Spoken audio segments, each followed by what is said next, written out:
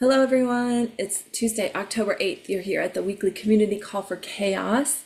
I'm Elizabeth, community manager. I'm fighting a little bit of a cold, so I might cough through this, but I have a mute button, so we'll be all right. It'll work out.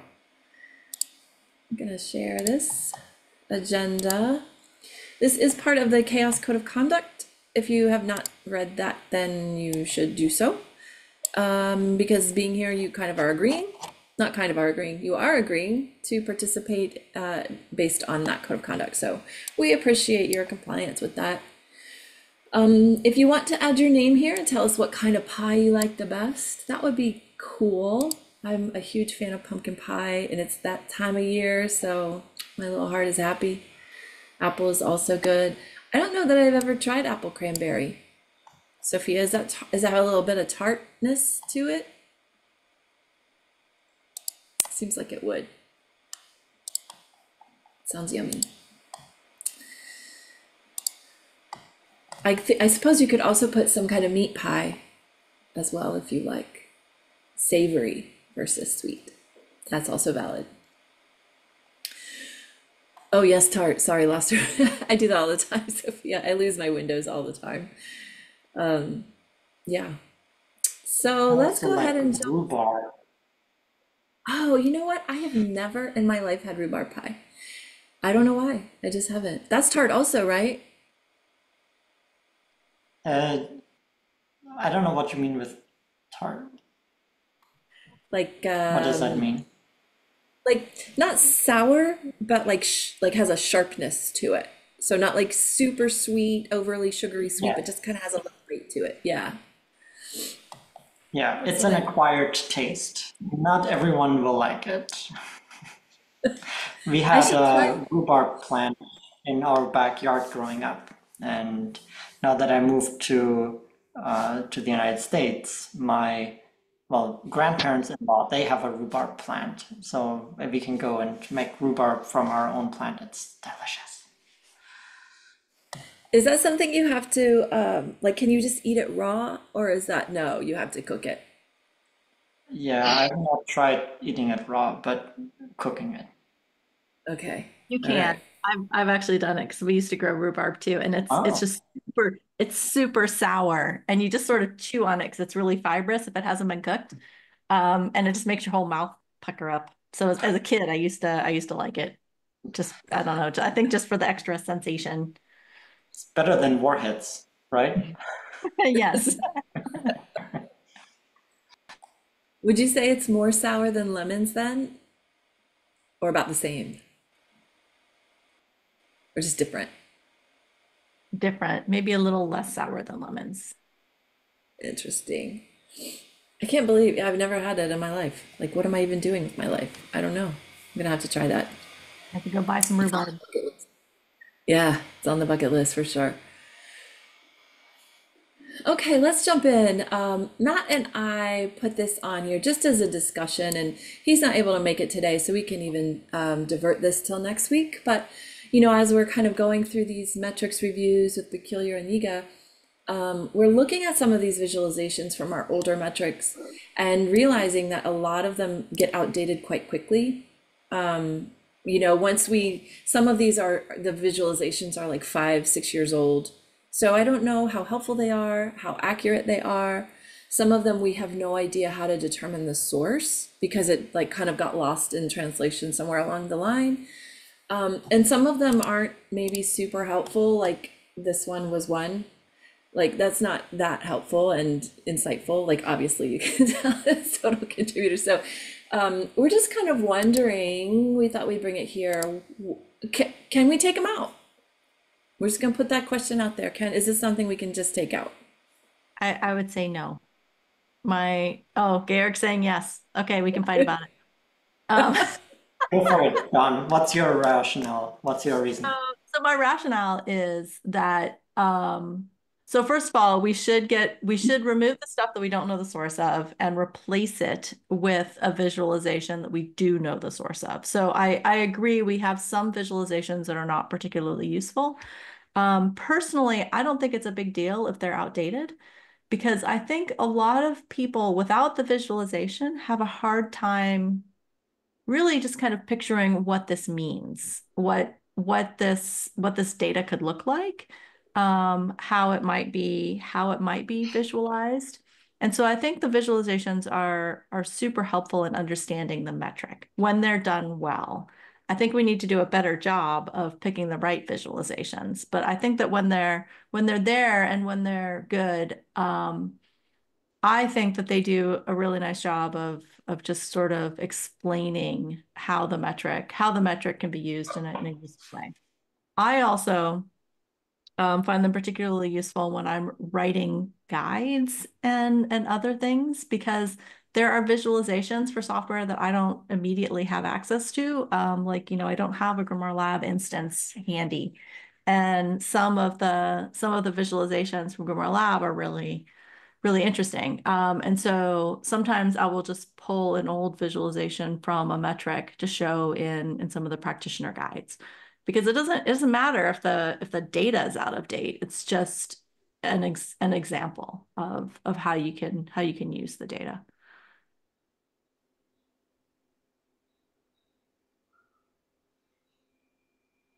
That's my 2 cents.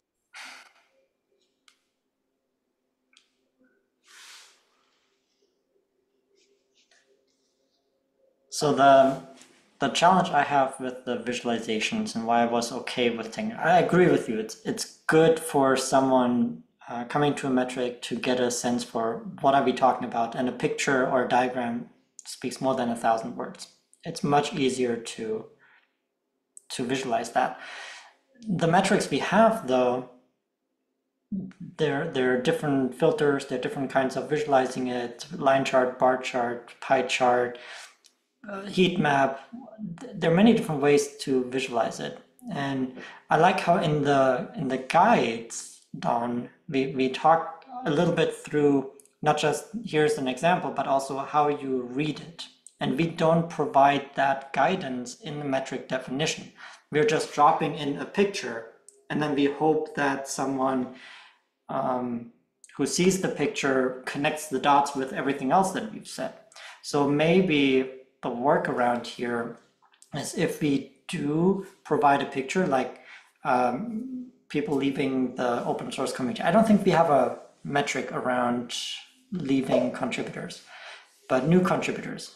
What does that chart show us, and what can we learn from how it, what are the things that we're looking for in the graph?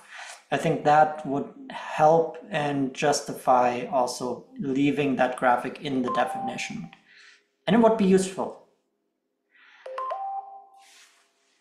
Yeah, I agree with that. And I think maybe if we get better at, maybe we can try to put captions under each of the visualizations, or some text that goes with the visualization that just says, this is how you might use this, and this is where it came from.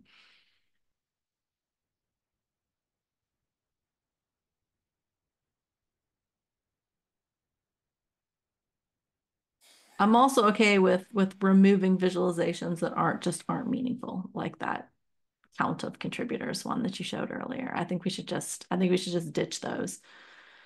But it might be, so I don't want to hold up the metrics template work because of the visualizations. I would say that, remove any that just don't make any sense. But maybe after we get the metrics in the new templates, maybe it would be a good idea to have somebody go through and scrub them and see if we can provide some better visualizations for each of the metrics.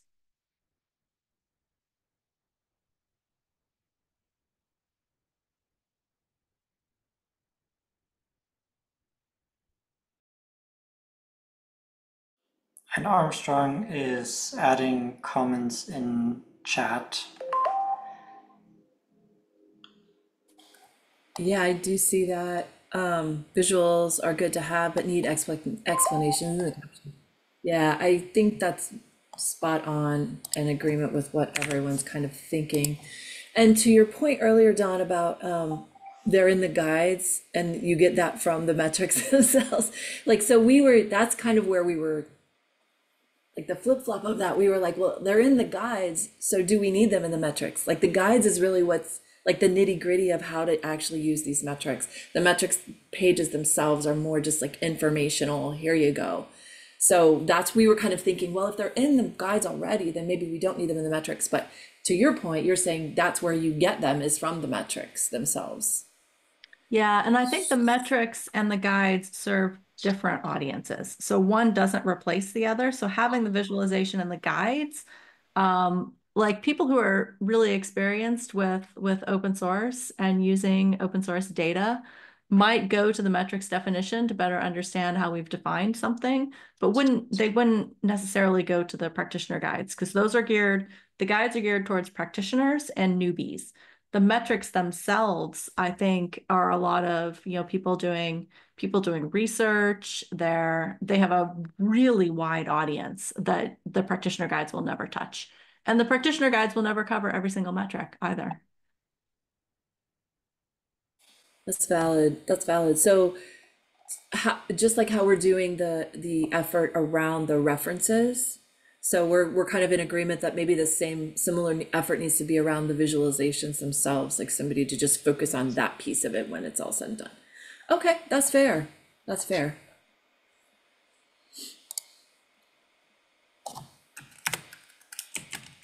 I'll just put that in here.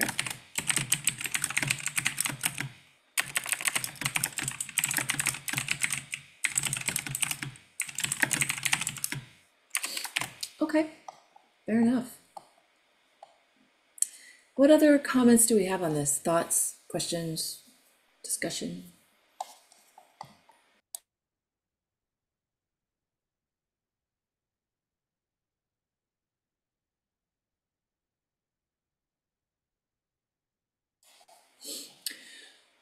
Okay, so for now, oh, go ahead, Augustine, did you have something to add? No, sorry. Oh, no, you're fine. You're fine. Okay, so I think with this pass, we can easily remove any that don't make sense. That's totally fine. And then we'll leave the rest to be fixed later. Awesome. Okay, so the next one on our list is the Hacktoberfest activities. We do have a channel now that's called, I'll write it in here, Hacktoberfest, oops, I can't spell today. Oktoberfest, I think 2024, something like that. Because Hacktoberfest was already taken, but I couldn't find where. I don't know. How does Slack work? I don't know. Anyway, if you want to join in, that's a great channel for all things Hacktoberfest. The tech writing team would love to have some more needs from other teams in CHAOSS for whatever they're looking for, so that they can add them to their doc scavenger that they're doing, which you can read more about here. So they're trying to find different places to that need help with documentation and provide some opportunities for people. They are also doing a couple of virtual workshops, like just an hour and a half on these 2 days. And then at the end of the month, they're doing a virtual Zoom party just to kind of close out the month, which is super cool. And yeah, so if you are on a team in CHAOSS that needs some help with some documentation or could use some help with documentation, please reach out to them, Harmony, or else pop in the tech writing channel or the Hacktoberfest channel and point them to some places that they can add to their list. There are also other teams who are doing some Hacktoberfest work. So if any of those folks are on this call, want to talk about it, now's your chance. Or we can just point everybody to Hacktoberfest channel and you can talk more about it there.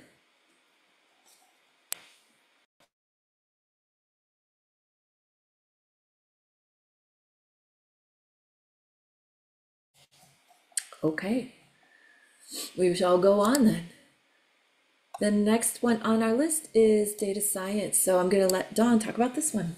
Yeah, absolutely. You can click on that license changes and forks link. So within the data science working group, and just me personally, we've been doing a lot of research into projects that have relicensed that have resulted in what we call hard forks or hostile forks. So this is people taking that relicensed the code right before it was relicensed and turning it into a new project. So the AWS did this with to create OpenSearch out of Elasticsearch. There was a group of people that did this for a project called Redis, and they created a Linux Foundation project called Valky, similar Terraform, and a Linux Foundation fork called OpenTofu. So these are the ones that we're looking at right now, and we have data about all of these. So there's the notebooks folder has basic data looking at the organizational analysis, organizational affiliation data analysis that I've done for each of those. And I'm in the process of validating that with people who actually work on these projects. But what I wanted to bring it up here in this meeting for two reasons. One is that, we'd like for this to be a research project where lots of people can contribute. So Georg has already added a section for some metrics that we might want to look at. There's a Google Doc, which has basically the work in progress draft of the research report. So we need to do some analysis of metrics, which is more of a data activity. But there's loads of stuff that you can do, even if you're not necessarily into data science, if you have an interest in this topic, because we need people to write things like the introduction section. There's a context section, which would be mostly kind of history and how we got to the place that we are now. And we have a whole bunch of helpful articles to help people write those sections. So you don't even need to be an expert in relicensing or forks.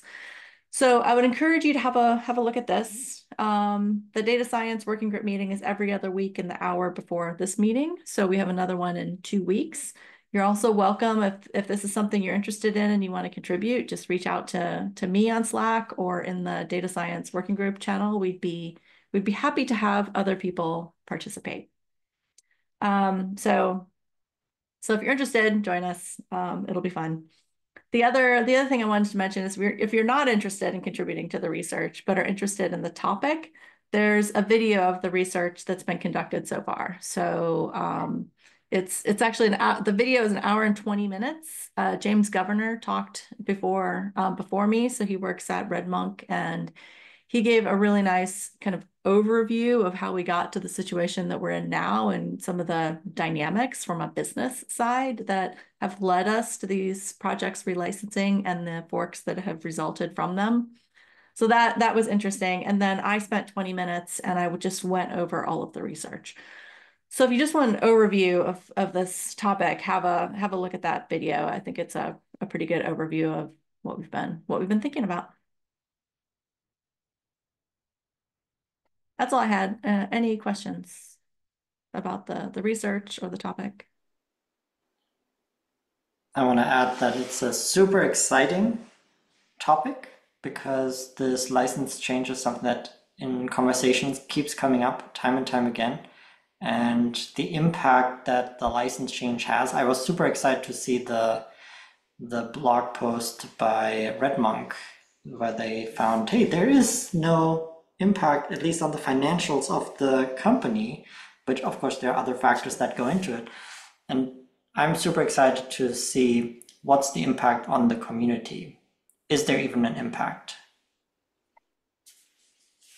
Yeah, absolutely. And I think it'll be interesting to look at the different types of forks and the impact that they have, because if you look at, so Elasticsearch really had no contributors from outside of Elastic. There were a small handful of people who made a small handful of contributions, but it was mostly Elastic employees. So the impact was really on the users in that case, which is why AWS took it and forked it and created OpenSearch, because they needed something for their users to use that was open source.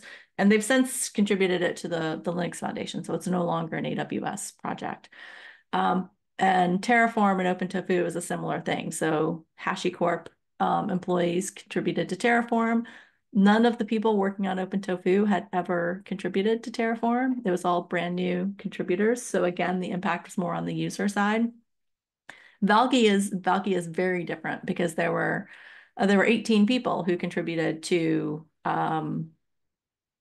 Redis that moved over to Valky. So there was the impact on the community was pretty big. So I'll be interested to see also some of the metrics and the data and looking at these different types of forks and what happened in these cases. So I do think it's going to be really, really interesting research. So I encourage people to participate. And if you need any help participating or want some suggestions for where to start, just reach out and let me know.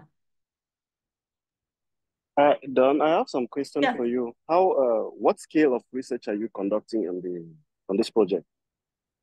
Is there any targeted venue that you have in mind?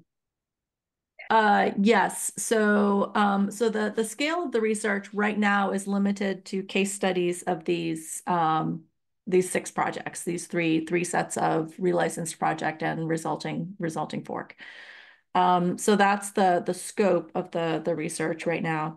The forum is that we would like to put together a research report that either gets published by Linux Foundation Research. So we're not targeting an academic journal or academic forum for this. And that was a kind of a deliberate decision for a lot of reasons, because we want to get this out relatively quickly, and you don't do that via the academic channels. And we've also seen the Linux Foundation research gets a lot of traction. So if you look at the census that they did with Harvard, for example, that's gotten quite a bit of attention. So we're hoping that we can push it out through the LF research channel. If we can't, we'll probably just go ahead and publish it under the CHAOSS project as our own research report. So this will be a research report that has some rigor behind it, but is not an academic article. Okay. Okay. Yeah, thanks. That's good clarification. That's an excellent question, because it does influence how we put this research together for sure.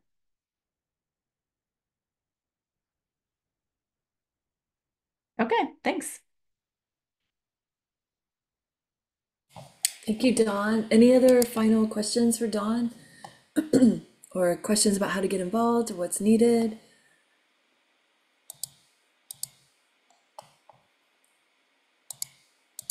Okay. We just have. Well, I would like to participate, but my contribution can only come in like giving feedback, like review. I'm quite busy right now, quite busy with a lot of academic research work. But I can find time if the materials are there to give some past observations. If Okay, that would be needed. perfect. Yeah, that would be super helpful, Armstrong. So once we get some sections written, I'll ping you and have you. Well, I'll probably bring it back to this meeting as well for feedback, because yeah, I would love to get your feedback on some of this for sure. Thank you. Okay, thank you, Armstrong. So we have one more thing. There's a half a thing that can come after this if we want to talk about it, but I just want to bring this to everyone's attention. It's that lovely time of year again when the CHAOSS calendar is thrown into chaos. Yeah, it's a little bit wild. So what we've tried to do this year is, when I say we, I mean me. So if it fails, I will take the full blame. But in each entry in every meeting, we have a field called "This meeting follows daylight savings time" for this time zone, which means that it's going to change with the US. So that being said, not everybody wants to check everything, but we try to keep it logical. So all the chaos. Time like that, please. What's that? I would go through it. I'm sorry, Yiga, you cut off there.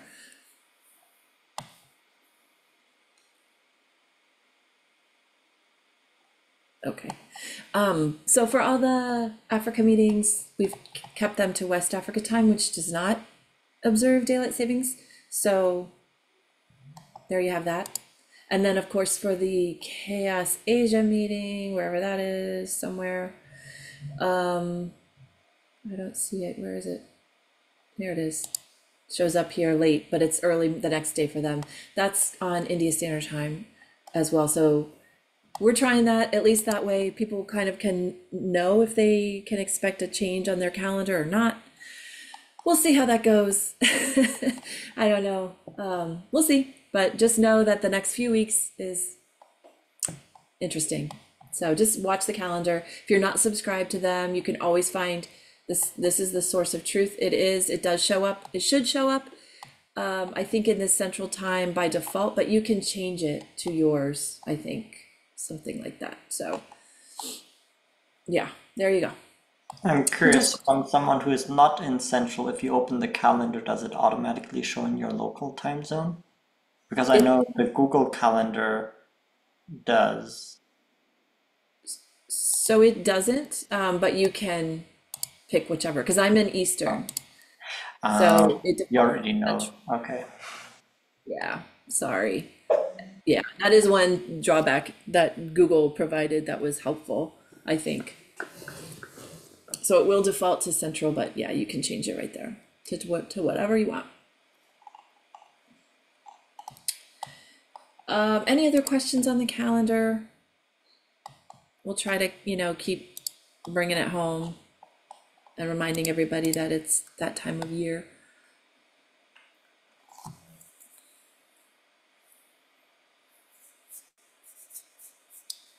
Okay. So the other thing I was gonna mention, Anita, I don't know if we want to announce it yet, but we have been working on posting the code of conduct documents. We have one final PR to do, but then the documents will all be updated from the code of conduct team. Right now, they're listed here. So we just need to make a quick change in the code of conduct to link to these two new files, but these have been published. So yeah, you can find them on the website now. So we have our procedure for making a code of conduct report and the code of conduct incident response plan. And I hope I'm not premature in saying that we have published these, because we literally just published them 5 minutes before this meeting happened, merging in. And yeah, so does anyone from the code of conduct team want to say anything about these documents? They shouldn't be a surprise to anybody. They've been floating around the community for a quite long time, so they should not be surprised. But Okay. Thank you, Elizabeth. Yeah, so we just approved these documents or got approval for this document. And in case you're struggling to or you have intentions of sharing the document with other persons that maybe are in a situation that they need to make a report, these documents are the best places to refer to. They give you like all the guides on how you can actually start or approach any incidences that you experience within the chaos community as you're contributing. So you can always refer to these or reach out to the email provided if you need further assistance. I think that's all that I have to say.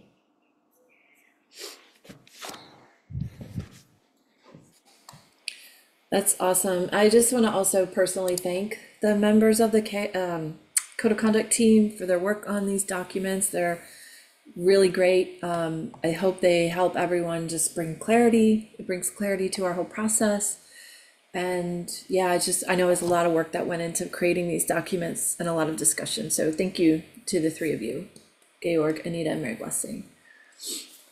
Heart to you all. Does anyone have any questions for Anita, Georg, or I don't think Mary Blessing's here today.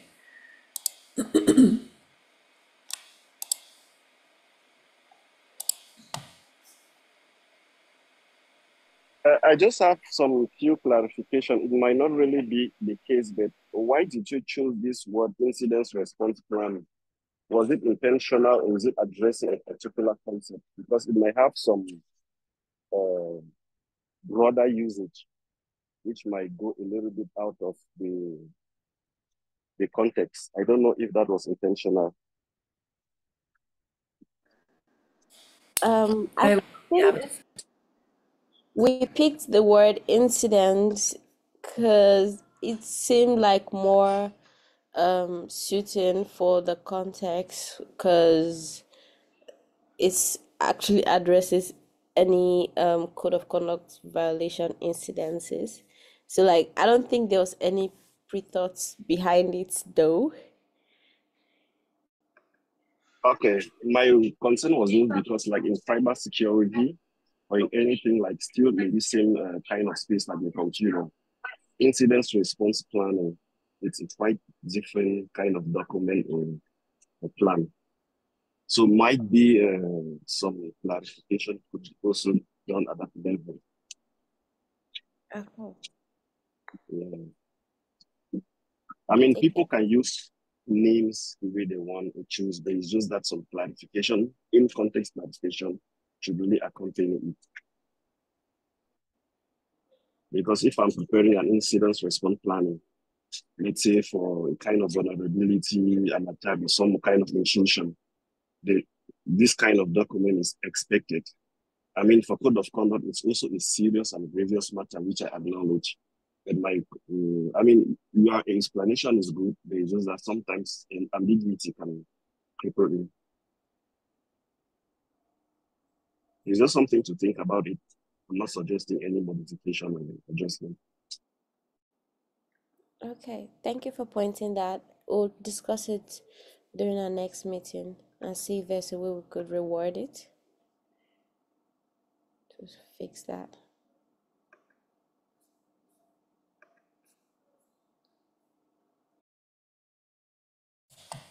Any other questions, comments, anything for our code of conduct team?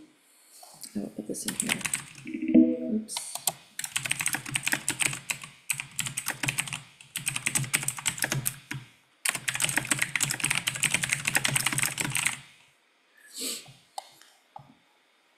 Okay.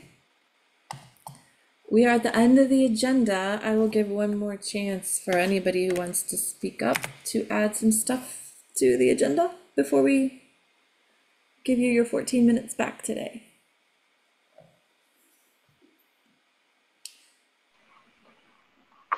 Okay, let me stop sharing then. I have a little one. Yay! I'm so happy, Sophia. I would be so disappointed if you didn't. Well, it's not a real one. It's mostly to say thank you to you and Georg and Sean, Peculiar, and all the others that showed up to the Grace Hopper Open Source Day. I know I wasn't able to stick around, but sounds like we had some positive response on the Zoom, and I just wanted to share nice job to all those who participated. Thank you. Yeah, for those who hadn't heard, we did a workshop with the Grace Hopper Open Source Day. It was a virtual workshop. So we had the first half was just talking about CHAOSS, talking about metrics, talking about non-PR kind of contributions and how we track those and how those are difficult. Georg gave his squashing DEI bugs talk, which was awesome. And then in the afternoon, we had some breakout sessions for Gamor Lab and Augur. And it was a very long day, a very late night for folks in Europe and in Africa specifically. So thank you to those who stuck around. Yeah, we did get quite a few, maybe 6 or so new folks to Slack.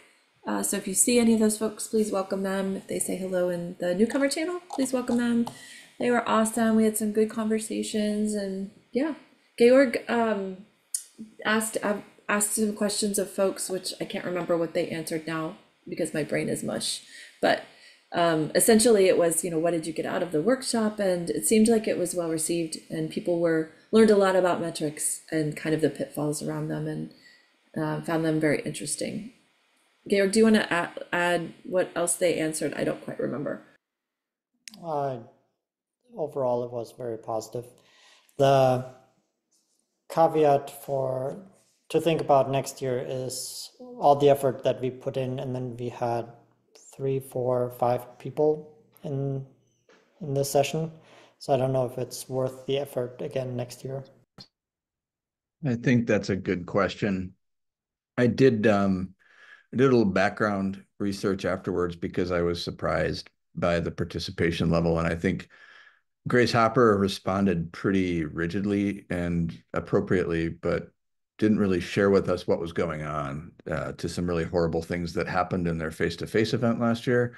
So a lot of the things that actually made it hard for us to be organized ahead of time and fill out all their forms kind of arose from some really just horrible behavior by, frankly, bad dudes who were harassing people at Grace Hopper last year. So on the one hand, I agree. On the other hand, I'm hopeful that they find a more inclusive way, for lack of a better word, of having the event and encouraging people to attend, because I think the effects of all of the what I found to be kind of onerous identification processes in advance, um, it was a little discouraging for me personally, and I'm certain the same processes were required of the participants, and I suspect that depressed participation significantly. So I agree. I don't want to do it for 3 people again. That's a lot of work.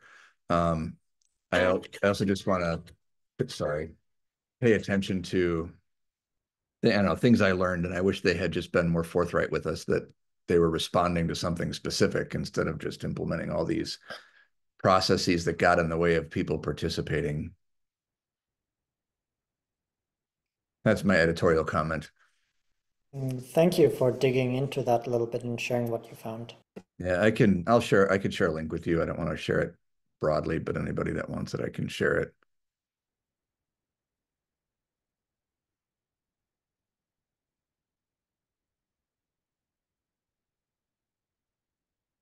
That is all.